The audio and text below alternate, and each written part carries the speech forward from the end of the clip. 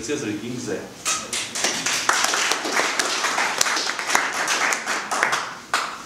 გამარჯობათ კიდევ ერთხელ. ვინც მიცნობთ უკვე განკაიდა ვითარებისას მე ვარ ირაკლი კილაძე, მუშაობ ტელეკომპანია GDS-ში, ახლა ვაკეთებ სუპერცებას, მუშაობ კონკრეტულად რიგინგზე და ანიმაციაზე. ვინც დაესწრო ჩემ გაგვეთილებს წინაზე ალბათ ცოტა უკმაყოფილების გზნობა დარჩა, სავარაუდოდ, იმიტომ რომ რაღაც მოსაწყენ თემებზე ვლაპარაკობთ ფერენთებზე და კონსტრეინტებზე და ეგეთ რაღაცებზე. დღეს ვიფიქრე და ცოტა უფრო გაგიხალისებთ სემინარს ესე ვთქვათ და დავუსვით.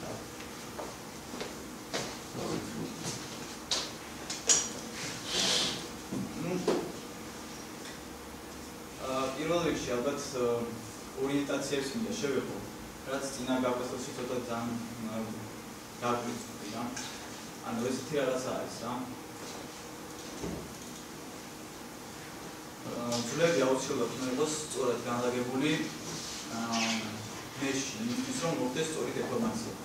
თუ ჩვენ გვაქვს ეს არეული, გვექნება რამდენიმე სახის პრობლემები რა. აი, მათგან მხარეს სწორი განლაგება, მაგრამ მხარეს არასწორად რა. ამით მაგალითს განავითარებ ვიდეოზე. აი, ეს არის არასწორი ორიენტაციის შემთხვევაში. თუ ჩვენ მოვნიშნავთ ორ კონტროლერს, რომელსაც არასწორი ორიენტაცია აქვს ძვალზე და გავაკეთებთ მოძრაობას, აი ესეთ უშნო დეფორმაციას მივიღებთ. ანუ ქვედა ძვალი ტრიალებს სხვა ღერძზე და ზედა ძვალი სხვა ღერძზე. და ახლა არის სწორი ორიენტაციის შემთხვევაში მაგალითი. ანუ ორ კონტროლერს როდესაც მოვნიშნავთ,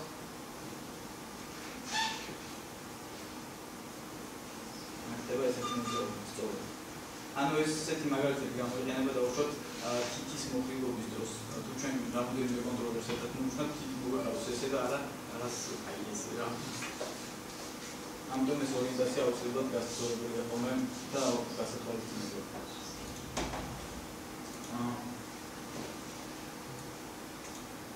ეს ორიენტაციის გასწორება კიდე ხდება მარტივად. და აი დავუშვათ თუ არასწორი ორიენტაცია თვითონ ორიენტაციას მინდა შევეხო თავიდან. ანუ ამ შემთხვევაში ქვედა ძვალი გვაქვს ზედა ღერძზე მიმართული ჩვენსკენ და ზედა ძვალს კიდე ზედა ღერძზე მიმართული აქვს მარჯვნივ. ეს არ არის სწორი. თუ გავასწორებ.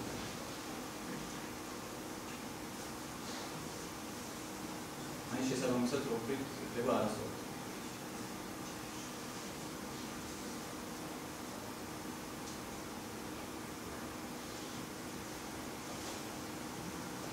ამის გასწორების ორი მეთოდი არსებობს. ერთი შეგვიძლია პირდაპირ შევუცვალოთ ორიენტაცია ძვალს და იგი გასწორდება და მეორე მეთოდი არის ჩვენ შეგვიძლია просто შემოვატრიალოთ უდავოდ და შემდეგ დაუშვიდოთ ტრანსფორმები, ან ეს როტეიტები აუცილებლად უნდა იყოს ნულზე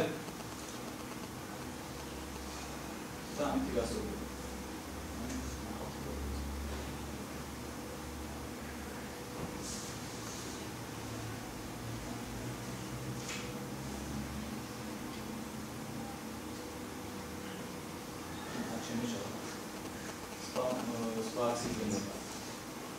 ანუ ამ შემთხვევაში X იყო მოსაწილებელი და გავამბულე X. ან კიდევ გასაგებ.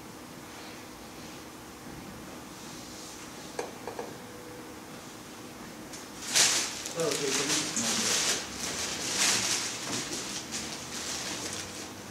და მეორე მაგალითი კიდე პირდაპირ გავხდი.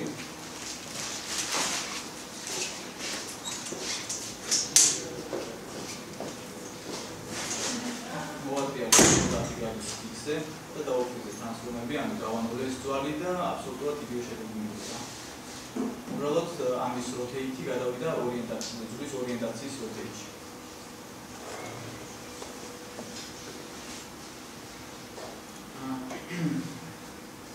შემდეგი ანუ სკინინგის პრობლემები არის ხოლმე ხშირად დამწყებებში. ანუ მეც მქონია ესეთი შემთხვევები და მაგით გადავწყვიტე რომ ეს პირადასამ გამოგეჭებინა. ანუ ეს არის ორი კვალი, რომელიც ჯერ არ არის გასტინული და ეს არის ობიექტი, რომელზეც მინდა რომ გავუკეთოთ სკინი, ანუ მარტო ამ ძვლების მეშვეობით ეს მეში. თქვენ ხედავთ წინა გაგვეცოდე რომ ვილაპარაკეთ, ანუ სადაც მოკლის ადგილი არის პოლიგონების რაოდენობა, ანუ EG-ების რაოდენობა უფრო მეტია, რომ დეფორმაცია იყოს უფრო სწორი. მაგრამ რადგანაც თქვათ კარგი არ არის ეს ტოპოლოგია, ამიტომაც დეფორმაცია თქვათ კარგი არ არის. ამისთვის არის საჭირო სპეციალური ტოპოლოგიის გაკეთება და სწორი მეშის აგება, რომელზეც ვილაპარაკეთ გულიდან და ვან. ეს არის პირველი მარტივი სკინის მეთოდი, რომელიც პირდაპირ უშუალოდ დეფაულტად აქვს მაიას და ხედავთ, რომ როდესაც ჩვენ ვაკეთებთ ორი ორიენტაციას Y ღერძზე, ეს ხდება შუა ადგილებში წვივდება. ეს არის სპეციალური ალგორითმი, ის არის დაწერილი და ეს არის საკმაოდ პრობლემატური ხოლმე ძვლების მოტრიალების დროს.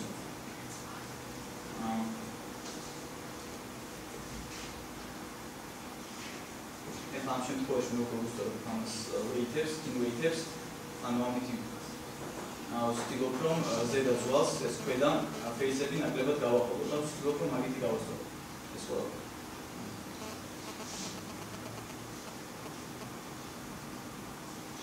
იგივე ვუკეთებ ქვედა ძვალს.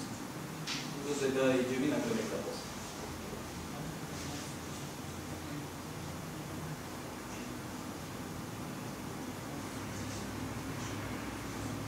ამ შემთხვევაში ინფორმაცია ცოტა გაგვისწორდა და შედარებით.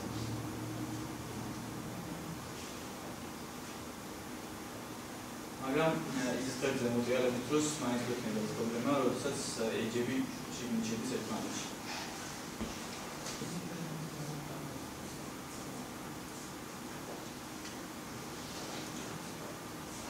ამ პრობლემას ვსაუბრობ.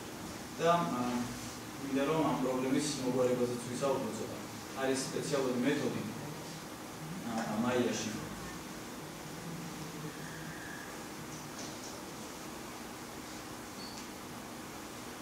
ეს weight blending მეთოდი. ლაინერი არის პირველი მეთოდი, ეს weight blending მეთოდი. ეს მეშვეობითაც აბსოლუტურად იგივენაირად ვაკეთებ სკინის weight-ებს ვასწორებ. შეგვიძლია ამ ფუნჯის გარეშე პირდაპირ მოვნიშნოთ ეს ვერტექსები და პირდაპირ წავშალოთ ამ ადგილებში. ანუ აი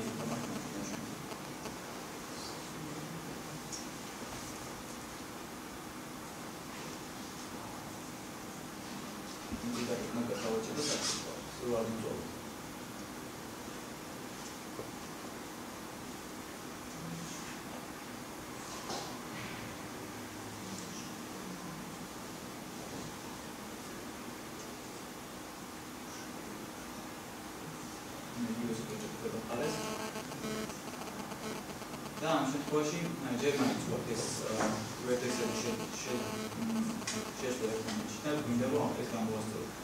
ამისთვის არის სპეციალური ტული blend weight-ებია და ვახატავთ ჩვეულებრივად ამ blend weight-ებს და იმ ადგილას სადაც დავახატავთ ეს შევიწროებული ადგილები არ არის.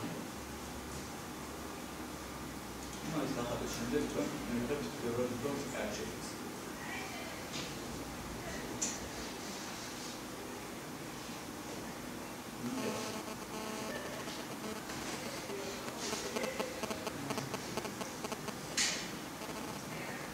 შემდეგ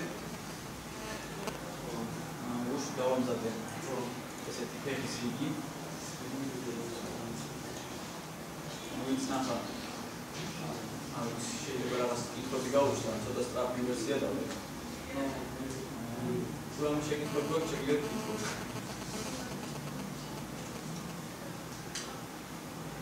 მე მოგიყვებით ახლა გავაკეთე.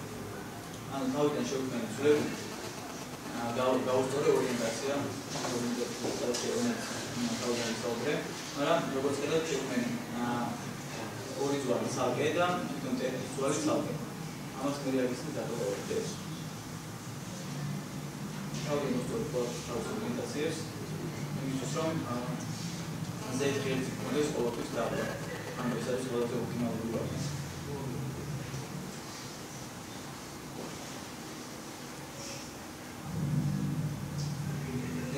ვერსიების გასწორება აბსოლუტურად იგივენაირად ხდება, როგორც წერა მისაუბრე.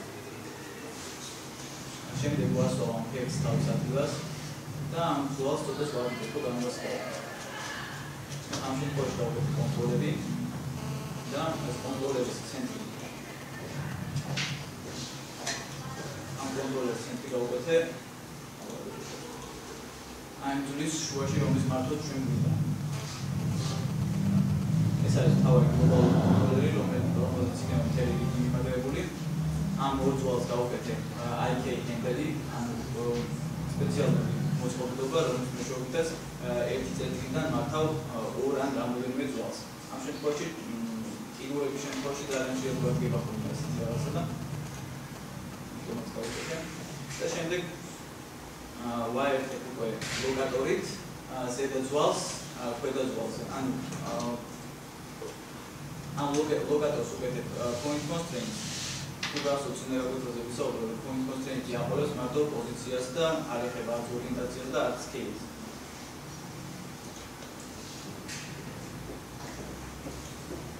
ამ შემთხვევაში ვუკეთებ უკვე სათითაო თითო ძვალს მოგებულ ლოკატორებს, ანუ ეს ლოკატორი, რომელიც არის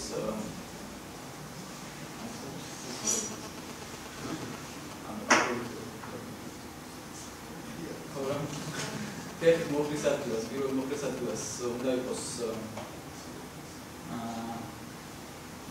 ოჭზე მორგებული ლოკატორი, ხოლო აქცერზე უნდა იყოს უკვე მეორე მოკლის ადგილას მორგებული ორიენტაციით მორგებული ლოკატორი. იმისთვის რომ არ აღიაროს და არ მოხდეს რამე გაუგებრობა.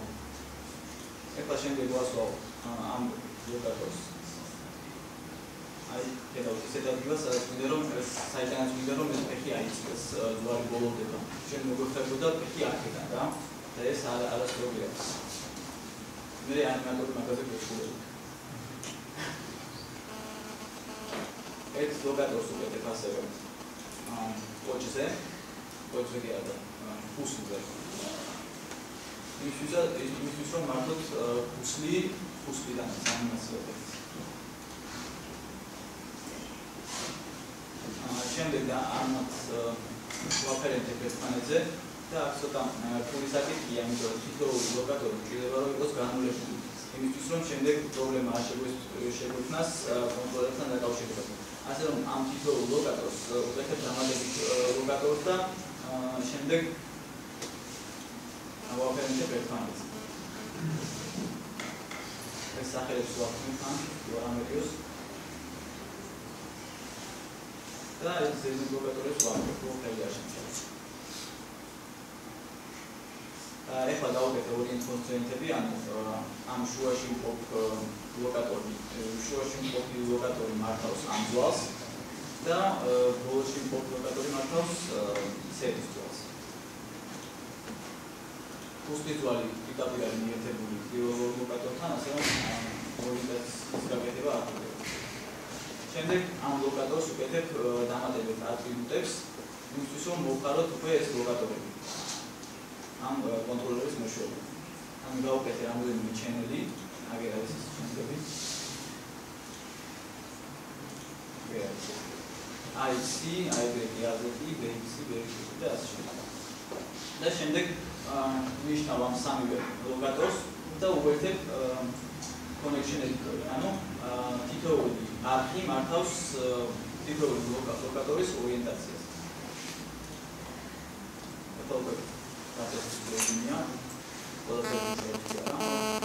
და ასევე დავუკავშირე ეს ლოკატორი, ანუ კოჭის ლოკატორი დავუკავშირე point constraint, ანუ კოჭის ლოკატორი, ფუსლის ლოკატორი დავუკავშირე ამ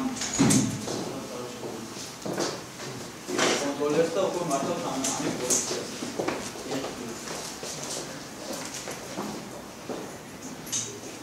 შემდეგ ყველასთვის მოვიურეთ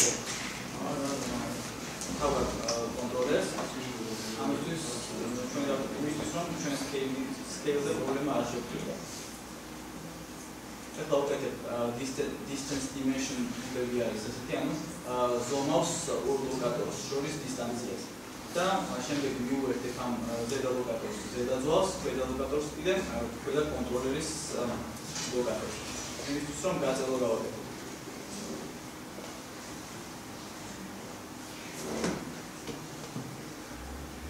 ანუ ხედავთ რომ როდესაც ფეხი წერება ეს ლოკატორის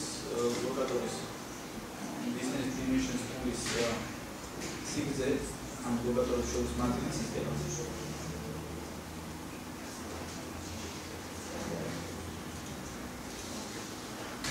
ეხლა სპეციალური სკრიპტის მეშვეობით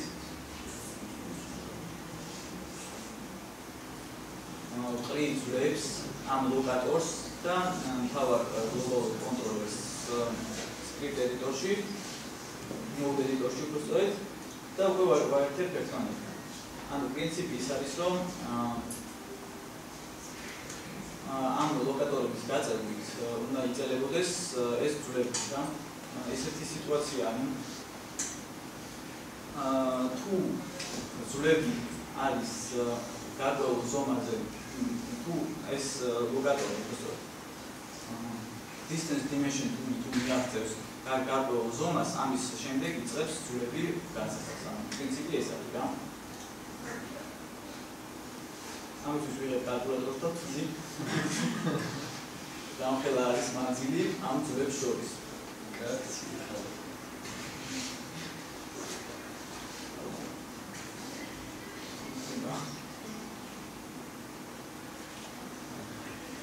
ანუ ამის შემდეგ შეერთებების შემდეგ უკვე ეს გაწევა მზად არის.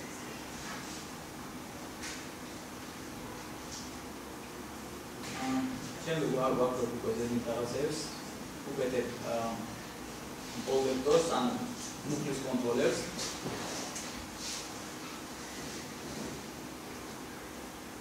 ეხლა ყველაფრის დასახელების საშუალება გვეცნობა თავი კონტროლერის მეშვეობით. ეხლა უკვე შემოგვაქვს ფლექსი პლეინები არის სპეციალური სკრიპტები, რომელიც მე შემიძლია მოვუწევ, ასევე არის უფასოდ ინტერნეტში. ეს არის სპეციალური გამოგონება, ასე ვთქვათ, იმისთვის რომ გავაკეთოთ უფრო ხარისხიანი და ძლიერი დეფორმაციები, როგორც არის twist-ი, ანუ ესეთი დეფორმაცია, stretch-ი და squash and stretch. იმისთვის რომ მივიღოთ უფრო ელასტიკური ფეხი ამ შემთხვევაში. წინადად ვიკავშირებ ძვლებს თავისი global controller-ით და ვამაგრებ ზედა და ქვედა ნაწილით ძვლებს. ანუ თუ არაფერი არ არის, თუ რამეს ვერ გაიგებთ, შეგიძლიათ იგივეს ვაკეთებ ქვედა მხარეს.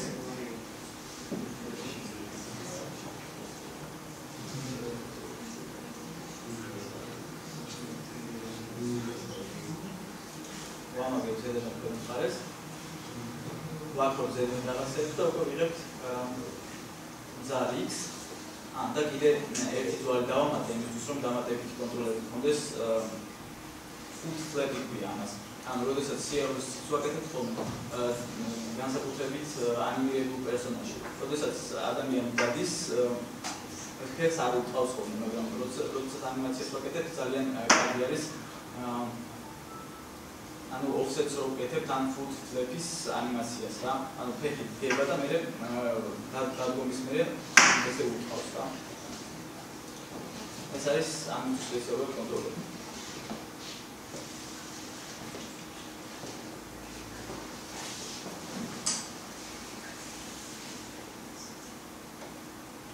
შემდეგ გადავდივარ უშუალოდ სკრინზე.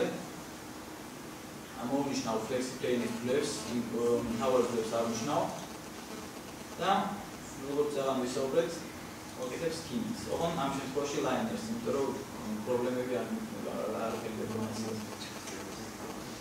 აქ ცოტა არის კილაძე გასწორებელი, რაც ვაკეთებ. ანუ ამ შემთხვევაში პირველ ძვლს რაც ვიფად არის მიმშვიდე, ის რეფლექსები გავაბა და მეორე ძვლს კიდე გავაბა ის რაც ასე გამიშნა.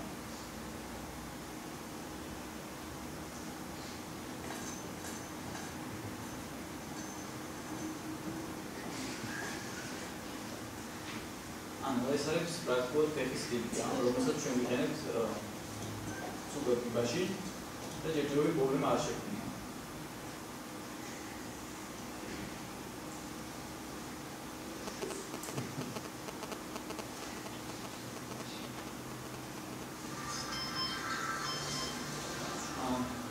გადავიდეთ შემდეგზე.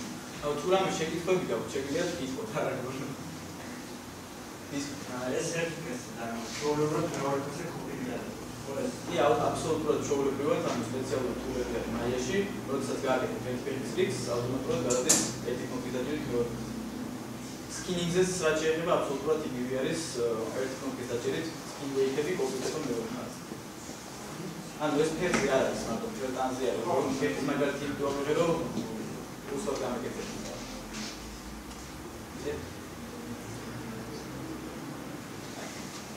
ცოტა საშინლად კი გამოიყურებოდა, მაგრამ ლოგიკურად როცა მიყვარდეთ და სააკეთეთ ბევრად უფრო მარტივი არის. ხო, ეს ჩქარი ვერსიაა და მაქვს ასევე ნელი ვერსიაც რა. просто ალბათ ჯობია ჩავწეროთ ამ ლაპარაკი და ისე და ინტერნეტში და ხო, ინტერნეტში და თუ ლაპარაკის გარეშე არის სადაც უფრო თულა ეს.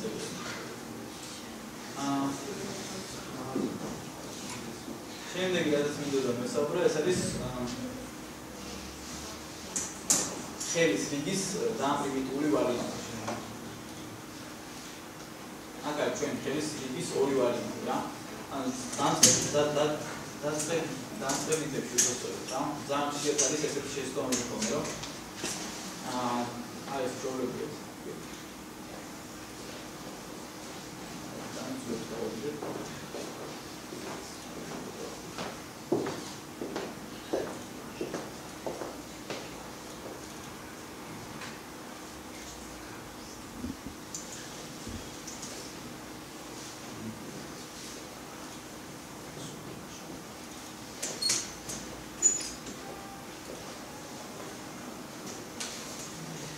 ანუ გვაქვს სამი ძვალი თითები არ გავაკეთე ამ შემთხვევაში და ძალიან ხშირი შეცდომები არის ხოლმე რომ ტოპოლოგია და მიუხედავად ტოპოლოგია რო კარგია გვაქვს ესეთი დეფორმაციები რა ანუ ხელი რეალურად ესე არ გუნავს როდესაც ხელს ვატრიალებთ თლიანი ხელი გუნავს ანუ ვერავინ მოატრიალებს მაგომატას რა და არის ძალიან ხშირად ესეთი შეცდომები ხოლმე რა ანუ იდავშიც იგივე პრობლემა არის როდესაც ვატრიალებთ იდავში გვაქვს ესეთი პრობლემა რა და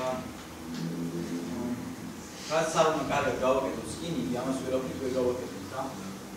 ან აუცილებლად საჭირო არის ძვლების სწორი განლაგება. ამ შემთხვევაში აი მეორე შედარებით სწორი ვარიანტი გავაკეთე. დავამატე ორი ძვალი. ანუ რეალურად ბუნებაში აქ გვაქვს ერთი ორი ძვალი გვაქვს, მაგრამ არა ესე განლაგებული, არამედ ესე რა.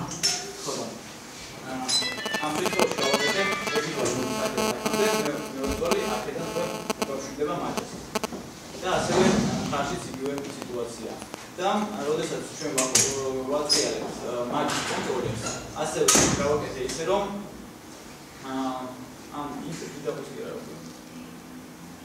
იდაპოს სხივის ძვალიც, სხივის ერთი ძვალიც მიყვება ოღონდ ნახევარი ბრუნით ამ კონტროლებს რა. ანუ როდესაც ჩვენ ამას მოვატრიალებთ დავუშვათ 90 გრადუსით ეს მეორე ძვალი მიყვება 45 გრადუსით ამ ძვალს და ვიღებთ უფრო ბევრად რეალურ შედეგს. ამ ფეროვში.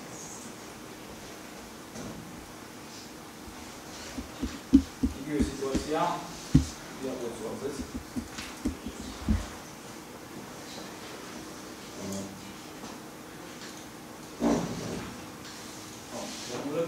შეიძლება იგივე. ანუ ეს კიდე ერთი თემა რომელიც მინდოდა შემდეგი არის სკინინგის რაღაც უღაცები.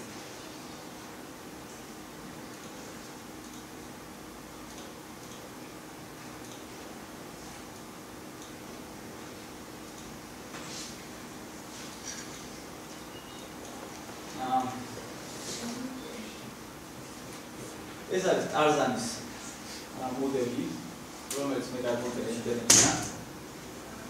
საფრთხე და გვარი არ ვიცი ერთი აი ძია იყო რომელიც აკეთებდა ამის რიგინგს, სახის რიგინგს და მაგის არის რამოდენიმე მონაკვეთს მოგიყვებით შეხამოთ თქვენ და თან განახლებთ მაგალითად. ანუ თვითონ სახის რიგინზე შეიძლება გავაკეთოთ რამოდენიმე რამე რა. არსებობს სპეციალური blend shape-ები ან morph-ები მაგში და ამ კიდევ უნდა გავაკეთოთ ცვლები, განმალარებული ცვლები სპეციალური წერტილებზე და შემდეგ უკვე მართოთ ეს ცვლები ამ ცვლების მეშვეობით თუნდაც წარბი ან თვალი ან ნებისმიერი სხვა რამ.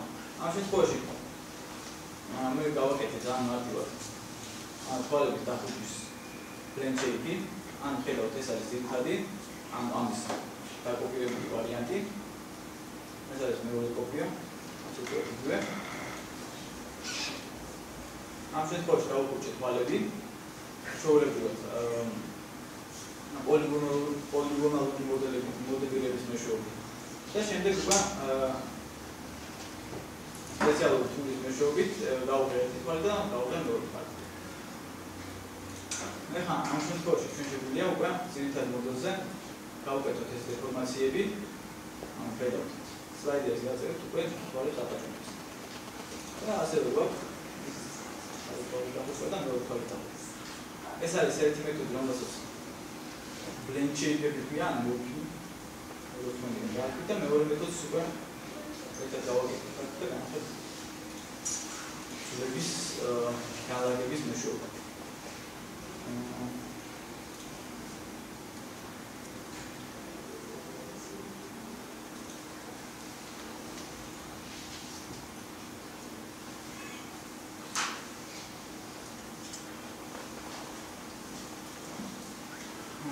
ან რა ხდება ეს ლოკატორები, რომელიც გვაქვს მოთავსებული ამ ტარზანის სახეზე, არის თითოეული ზღვის ფერი, რომელიც არის განლაგებული იმ წერტილებში, სადაც არის ეს ლოკატორები. ანუ თუ ჩვენ გავამოძრავებთ, ეს უკვე დასკინული ვარიანტი არის, ან თუ ჩვენ გავამოძრავებთ მაგალითად ამ ადგილს, გაბაგვა ის ადგილი, რომელიც არის მისკინული იმ ძვალზე, რომელიც შვილიც არის ეს რომლის მშობელიც არის ეს ლოკატორი. ეს ლოკატორები როგორც ყველაფერი არის განულებული და თუ ჩვენ გავაკეთებთ ამ დეფორმაციას, აი ეს შემდეგ გავანალიზებთ. იტაკება თავის ადგილს. ეს ყველაფერი კაი, მაგრამ დავუშვათ როგორ უნდა გავაკეთოთ წარბის აწევა, ისე რომ ერთი სლაიდერი დავწვიოთ, დავუშვათ და წარბი აიწვიოს და არა ხუთი ლოკატორი მოვნიშნოთ, დავუშვათ და გავაკეთოთ აწევა. ამისთვის საჭიროა დამატებითი კონტროლერების შექმნა. დავაკეთოთ ეს კონტროლერები.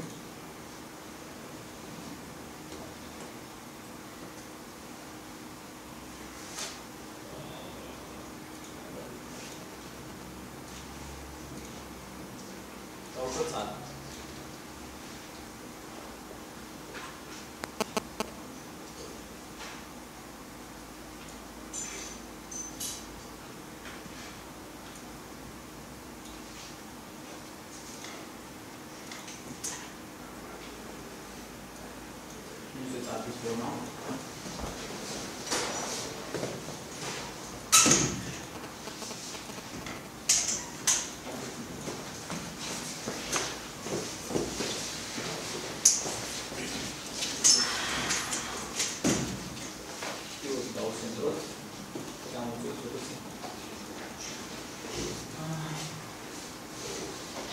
შემდეგ ამ წარბზე დავუშვათ გავუკეთოთ რამოდენიმე კონტროლერი, რომ ერთი დავუშვათ მართავდეს პირველი წარბის აწევა, ანუ ზედმიწევრით, მეორე იყოს შუა წარბის აწევა დაწევა და მესამე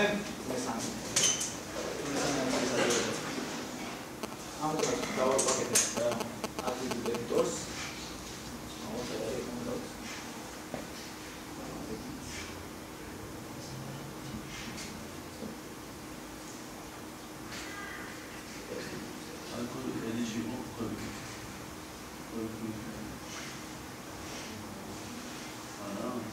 თქვენ შეგიძლიათ აქვე დააგროვოთ შორტკატები და მე შორტკატები თქვენ დაგდებული მაგდომას გამოვიდება სადაც.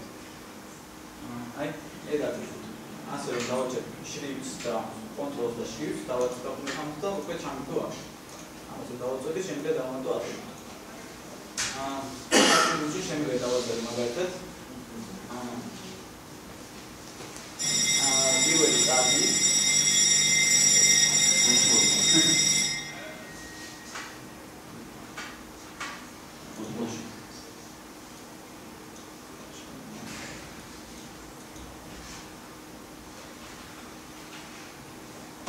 minus slideris minus dauzer minus ats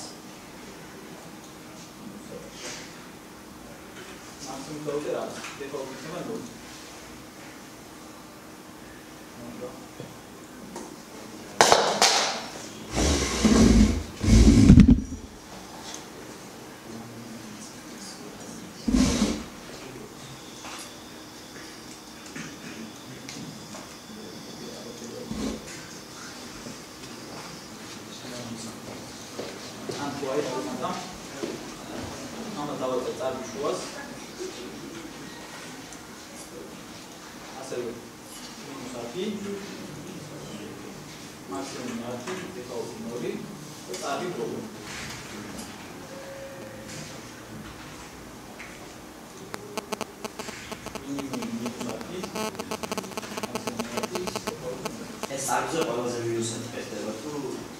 minus-10 და plus-10 იმისთვის ვაქვს, რომ მინუსის შემთხვევაში ჩამოვიწევთ. მინუსის შემთხვევაში ავიდეს 0 არის სტატიკური. ეხლა, როდესაც ამ კონტროლზე უკვე გვაქვს ეს 3 შეგვიძლია ამოვეცოთ set driven key არის მაიაში და მაგში არის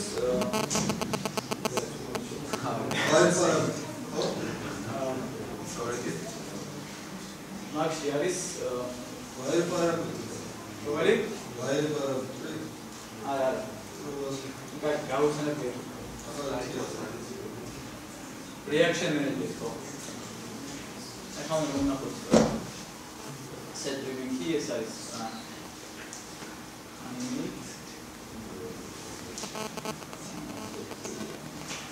set driven key და set ამავე დავამატებთ და ამოვიცავთ. ან რაც გვაქვს ახლა ეს. როდესაც ჩვენ გვაქვს მონიშნული ეს კონტროლერი, ჩვენ უნდა დავამატოთ იგი როგორც დრაივერი. ანუ ის რომელიც მართავს ლოკატორებს. ლოკატორები ამ შემთხვევაში არის დრივენები, ანუ ისინი რომლებიც იმართვებიან. წარბის ანიმაციისთვის ჩვენ მე დამკვიდრდება ყველა ის ლოკატორი, რომელიც მოთავსებულია წარბის მიდამოებში. ასე რომ მონიშნავ მათ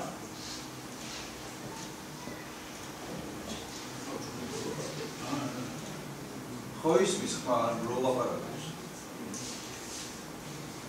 ამ ყველა ლოკატორს დავამატებ ამ set driven key-ში. როგორც driven-ები მონიშნავ მათ და კონტროლერზე, რომელიც ამ შემთხვევაში მოგხსნებით, მონიშნავ პირველ კონტროლერს, აი ამას. default-ად ვაწევ ყველას. default 0-ის შემთხვევაში შეიძლება რომ იყოს სტატიკური, ანუ როგორც ახლა არის იმ მდგომარეობაში. ვაწევ case მინუსის შემთხვევაში მინდა რომ ყველაფერი ჩამოვიდეს სწორით, ანუ ყველაფერი არა, პირველი წარი.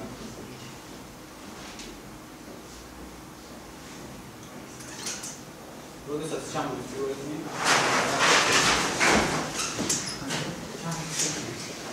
ცოტა შუბლიდანაც მაგრამ ჩვენ მე გავაკეთებ ისე რომ კანის ზედაპირი არ შევიდეს თავის ქალაში ამ შემთხვევაში რა ასე რომ ეს აუცილებლად გასათვალისწინებელია და ცოტა ანატომიის ცოდნას გამოგაგებოდათ. ჩვენ შეგვიძლია ასევე ეს მოვატრიალოთ პროგრამული დეფორმაცია მივიღოთ და შეგვიძლია კიდე დავასკეროთ კიდეს ანუ რაც მოუშვი იგი რომ მივცეთ ამ გაბრაზებას რა.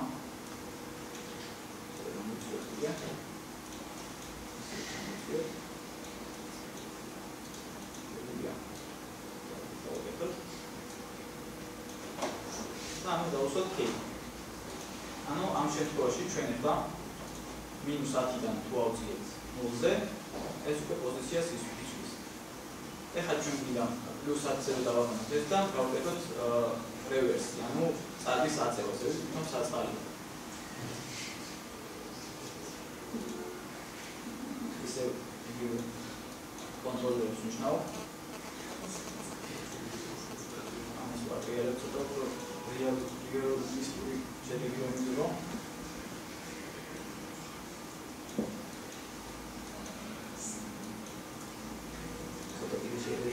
ანუ რაც მაღლა დავაყენებთ, მით უკეთესი არის, იმიტომ რომ ამ სლაიდერის ბოლომდე დაწევა და აწევაც შეიძლება არ დაგწუხდეს ამ.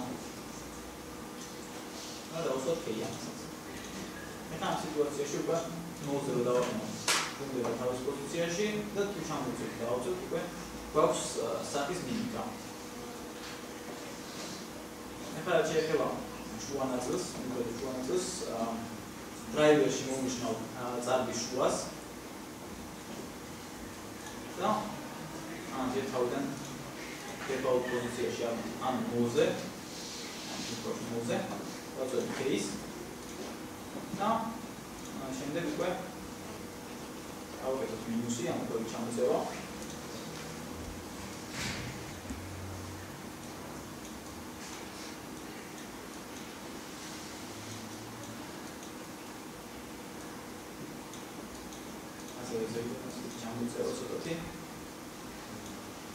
საკესთან რომ დადგეთ რომ გავაკეთოთ ეს ყველაფერი, ბევრად უკეთეს შედეგს მიიღებთ. ამ ბუნებრივი დეფორმაციებია. და რაც შეეხება კიდე იმის ფამილია, რომ ანუ როდესაც ვაკეთებთ უჯაშკა პერსონაჟებს, რაც უფრო გლუვი გადასვლები გვაქვს ხოლმე რა, მით უფრო ბევრად სანახაობრივი არის ეს ყველაფერი. ანუ თუ ჩვენ მივიღებთ რაღაც არასწორ დეფორმაციას, ანუ ყველაფერი უნდა იყოს კარვისებური და გაზვიადებული. ალოვანი უნდა იყოს. უფრო რეალისტურ შედეგებში ხოლმე, ანუ თუ დავუშვათ ადამიანის რეალისტურ ანატომიას ვაკეთებ, მაგ შემთხვევაში არ არის გასაცვალისწინებელი, რომ აუცილებლად სწორხაზოვანი უნდა იყოს და ქარვი გამოვიდეს ნებისმიერი ანიმაციური კონტროლერის გაზევით, ბოლომდე გაზევის შემთხვევაში. მაგრამ ამ შემთხვევაში რაც უფრო გლუვი არის, მით უკეთესი არის შედეგი. ანუ ეს არის ჩვენ შუა წარგის ქვედა პოზიცია და უსვათ K.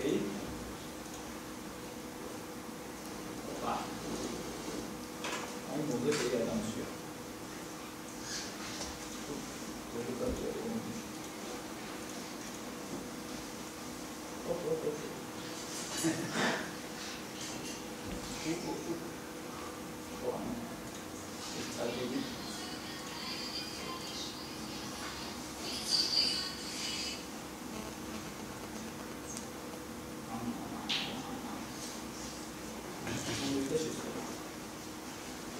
ანუ მე მომონიშნული მქონდა წარგი, ანუ პირველი წარგი და გავაყოლე ის ლოკატორები, რომლებიც უნდა მივაბოდეს შუა წარგს. ანუ გავასწორე ეს ყველაფერი. შუა წარგი ეს გადაგული. მესამე წარგი რომელი კაცო? მესამე წარგიც აი ეს.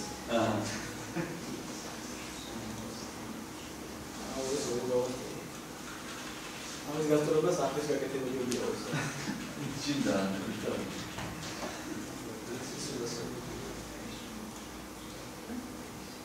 ჯო. კონტროლზე მაგუსი. მოგვიყვება შავე პანკოლაფერ. მოწმუნდები იმაში რომ შუა წარგი მომიშნული, საბაზრები кейს. შემდეგ მინუსს ვაკეთებ.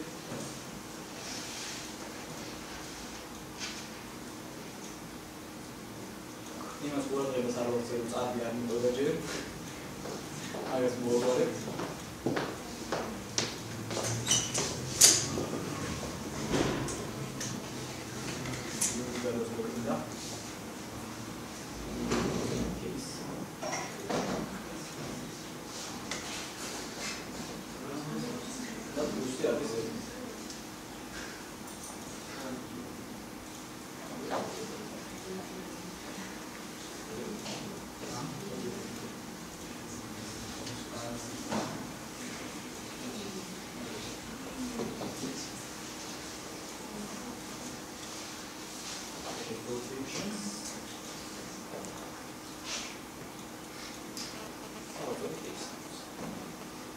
ну, პრინციპი არის ყველაფრის აი ეს რა.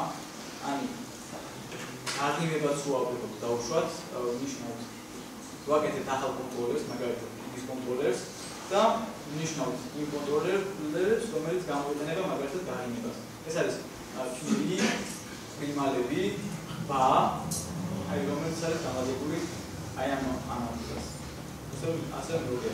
ანუ პრინციპი არის ვაკეთებთ ერთ მხარეს და მე ავტომატურად ვაყურებთ მეორე მხარეს.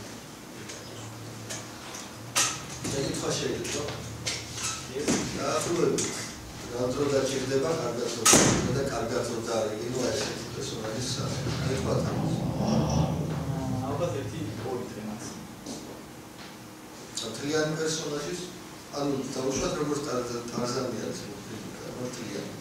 ძალიან დინამიური რო იყოს პერსონაჟი, ძალიან მოხდილი, ძალიან ჩემი აზრით ორ დღეში თავის სახის რიგიანად თუ კარგად იცის ხოლმე თავის კუთვნილ გარეთ. ანუ საშიში არაფერია. საშიში არაფერი არ ნამდვილად. გავი გაზაფხულის ნახეს რა. ამას რა გამაკეთები? ჯერ სტანდარტი ყველაზე დიდი პლუსი, აი მესამე წელს აღარ შევეხები რა თქო თუ გასაგებია და მე ვწვალობ. აი ორივე კონტროლერს თუ ერთად მომნიშნავთ და თუ გავაკეთებთ, ვიღებთ უკვე ორივე კონტროლერის ანიმაციას ერთდროულად. ამიტომაც ეს არის ძალიან კარგი მეთოდი. ლენჩეფებში ეს ყველაფერი შეიძლება გააკეთო, მაგრამ თუ გააკეთებთ ძვლებით, ეს არის ძალიან კომფორტული როგორც სამუშაოდ, ასევე ძალიან კარგად გამოიყენება game development-ისთვის რა, როგორც cinematic-ში, ასევე თვითონ თამაშის ზრდაშიც. ამიტომ ეს ყველაფერი ძვლებით არის გააკეთებული.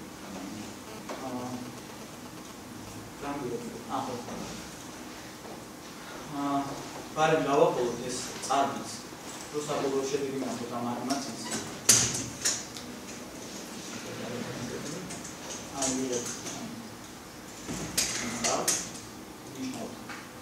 House now look at performers graphs. So I'm going to Thomas gives types so short